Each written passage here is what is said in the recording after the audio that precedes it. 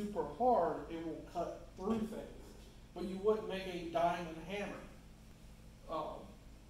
For those who are Minecraft players, a diamond sword, the very moment you swung and hit something, it would shatter. That is the truth behind it. But the iron sword would work better. So let's talk about the 4 defining properties of metals. Is electrical conductivity, is thermal conductivity, is formability, and reflectability. So electrical conductivity, like we were talking about, is the ability to conduct electricity. This is when you're starting to look at stuff like tungsten, gold, silver, and copper. Those are the ones that are really good for it. But why don't we use gold, silver, and copper like rods to weld with? Well, that's because tungsten can handle the thermal part of it better. That's why tungsten can be so much hotter at such a smaller thing and just weld steels and other stuff like that better.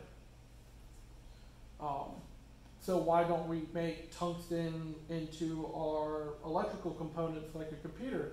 That's because it doesn't like to change shape.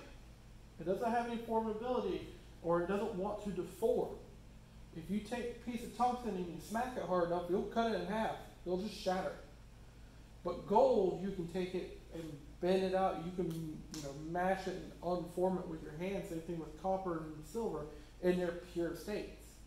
So that's one of the things is that, yeah, they have the electrical conductivity, but they also have the formability to make wires and bend and stuff. Whereas tungsten is really conductive, but it can handle heat, but it's not really bendable. Another way to kind of think about it is a piece of steel compared to rebar. If you've ever heard of rebar, you can't really bend rebar. You need to heat up rebar first and stuff like that, or it could just snap. And the last one is reflectivity. How shiny it is and your ability to reflect light. Typically, when you start thinking about stuff that's reflective, aluminum.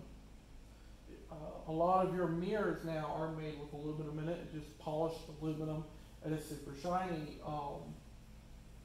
Liquid mercury, which has an extreme shine to it, is also very reflective.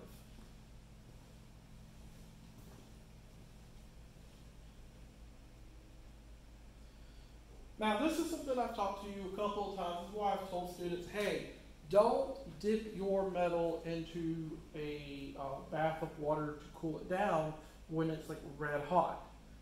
When it's still stupid hot or something like that and you quench it, I've told you, it messes it up. It'll make you fail a bend test. Well, why is that? Because we have crystal structures in metal.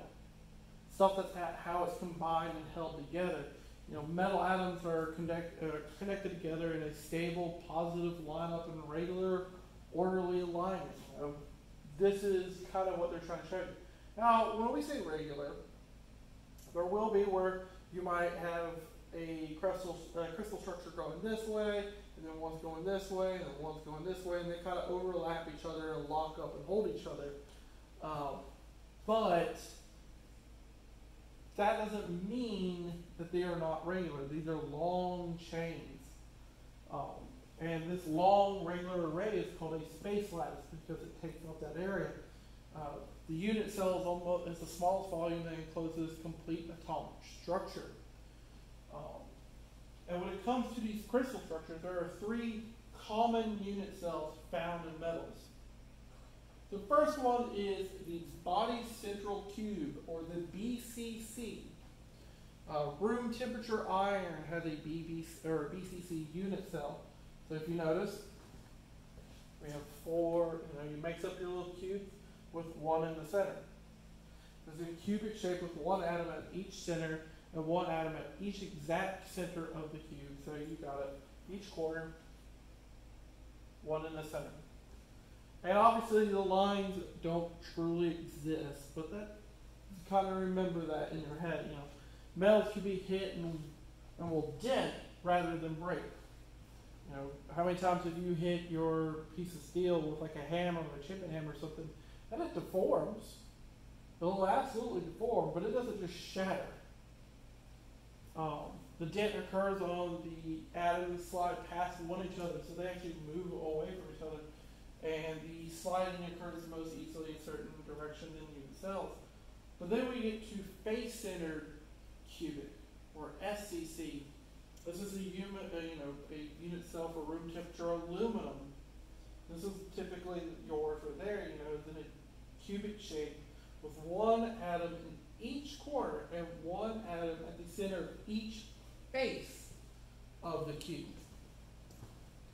So you have your ones on each edge, each corner, and then, so for this face, there's one right there. For this side right here, there's one at the top, at the bottom, right, and then in the back, there's one. So that's the difference between BCC and SCC. FCC structures have more direction for atoms to slide past one another than BCC. Metals with SCC atomic structures are more formable than those with other crystal structures. Remember, that's aluminum. Aluminum can bend and move and stuff like that a lot easier than steel. And then we get to your hexagonal closed pattern, HCP. Solid magnesium has this type of structure, and these type of cells contain 3 layers of hexagonal planes of atoms. So they're hexagonal, and then you have these right here. You see the 3 of them actually touching. Metals with HCP structures are less formable than others with BCC or FCC. So these don't want to move very much. Deformation. Metal atoms are typically 0.28 nanometers apart. So even though they're made up of stuff like that, they still split up. Other atoms must slide past 1,000,000 other atoms, so 10 to the 6th power atoms, before it moves 1/4 millimeter. You see what I'm saying? This is ridiculous. One atom must slide past 1,000,000 other atoms before it moves 1/4 of a millimeter. Metal parts are not single crystals, so that's not what we're saying. We're not saying it's made up of one giant crystal. It's not like when you think of a diamond that's a crystal and it's this big one thing. No, it is made of small individual crystals that are all over there. If you've ever seen, well, a good way to think of it, if you've ever done a bend test and it breaks, you see all the jagged edges. Those are spots probably in between the crystal structures that snap apart. And it is made of, millions of these crystal structures. This is when we get into the grain boundaries. Grain boundaries are a different orientation where they meet.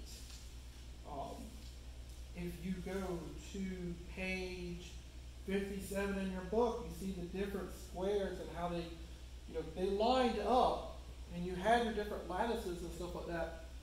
But because they started in different areas and then they expanded out, sometimes they come off and they hit like that, and that's just how it works out. If etch was acid, grain boundaries react faster, revealing that boundary. That's why when you typically see those who've done folded steel, especially like Damascus steel, if you've ever seen it on like Forged with Fire, or you've watched like TikTok videos or YouTube videos of people making the layered steels and then they etch them, you see the different layers. And that's what we're trying to get into. The atoms slide slightly differently within grains and along grain boundaries. This changes the smoothness of the surface. So these are very important. So you see it, I was talking about right here where you had the different grains and their lattices, and you see you have these little voids in between them. And those little voids will change up how things happen. You know, slip in metal in a single crystal, planes of atoms slide past another planes of atoms along slip planes. These are slip planes. Atoms at the grain boundaries are not clearly aligned with either crystal. Allows for easier deformation by sliding atoms along slip planes and grain boundaries and stuff like that.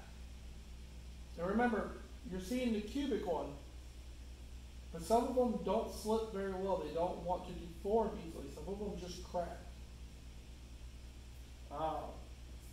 Then you have your chemical reactions to certain things like that.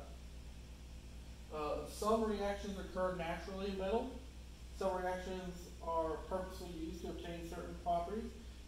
Chemical reduction of a metal ore changes it into a metal.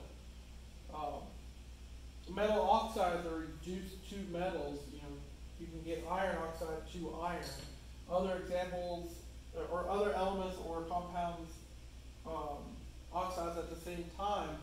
For example, the reduction of iron oxide, like I just said, to make iron metal. And then carbon is oxidized to make carbon monoxide. And when you're going further on, you know, you're talking about, well, you have iron, you have carbon, you mix them together, where you get steel or cast iron, depending on the amount of carbon.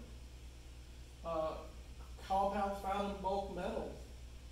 Oxygen diffused into titanium metal can form titanium oxide inside of titanium. These particles degrade properties, and when welding titanium, protective gas is used to prevent this. And we know this. For those who've welded either MIG, TIG, or flux core gas shielded, if you don't have your gas on, it allows oxygen to get in, and that's when you start getting stuff like porosity. That's when you start getting this weird film or something like that on top of your weld, and that's because you're allowing oxygen to get in there and it becomes an oxide. And it just completely changes the properties of the metal and it makes it less desirable. Sulfur and iron reacts to form iron sulfate. This can melt and cause steel to be hot, short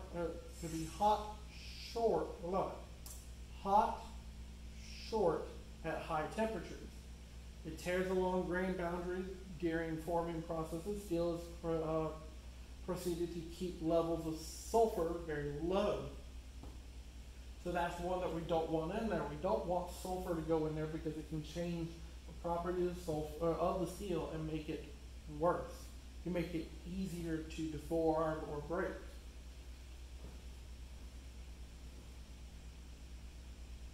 Then you have mixture solutions and phrases. A mixture is a combination of two or more substances that remain unchanged individually, can be easily separated again. And then you have a solution. You know, the combination of two or more substances to which one or more substances completely dissolves into another. And then you have a phase, any region of a material with properties that are consistent of changing slowly and have one particular crystal structure. You know, let's look at an example of a mixture. I said salt water or something like that, but you could also think of a mixture like sugar water. You can put sugar and water, mix it up or stuff like that, and then after a while, you know, if you let the water evaporate, the sugar will be left alive and make sugar crystals. Same thing with salt. So it's a mixture. You know, they will combine for a little bit, but eventually they'll separate again. You can mud is a mixture. If you let it sit, you know, long enough, the dirt will fall to the bottom, all the sediment will fall, and the water will float to the top. But let's look at a solution. Steel is a solution. It is actually a compound of like iron, carbon, and other stuff, and that's a solution. It is something that is not easily separated again. So they become one thing, essentially. So remember, a mixture is you mixed it up, it's there for a while, but if you let it sit long enough, they'll separate back apart. A solution, they are combined, and it takes more work to pull them back apart. always kind of remember that when you're going through things. I see we were just talking about with mixtures and solutions. Sugar water, a mixture of the 2 or more phases. Sugar added to a cup of tap water without stirring. You know, the sugar typically falls to the bottom. Some will melt into the water. And then when heated or stirred or stuff like that, you know, the sugar will become not visible and then will mix into the water. But for metals, which is your, you know, your solution, metals at a high temperature may form solution and mixture, so they'll actually have your different changes. That's why it's very important that you let it cool down in a certain way. Most alloys contain multiple phases at room temperature. The 2 phases, it's all thing, you know, simply cut, polish, and etch. But we'll show that more as we get further in. But I hope that explained more when it came to chapter 4, that we went more into it and that you could see, and I hope it explained it more in detail that you needed. When we get to chapter 5, we'll start talking more and more about how all this matters, how this all affects, and stuff like that. So I hope you have a good day, and I will talk to you next time.